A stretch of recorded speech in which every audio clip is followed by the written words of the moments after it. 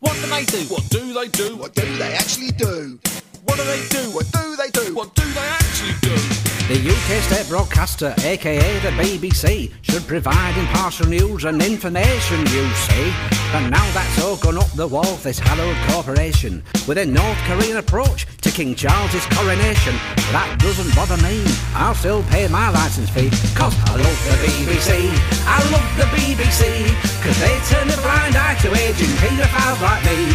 Gary Glitter and John Peel say that they agree. Tim Westwood, Stuart Hall, we all adore the BBC. Oh, I love the BBC. Wow. Oh.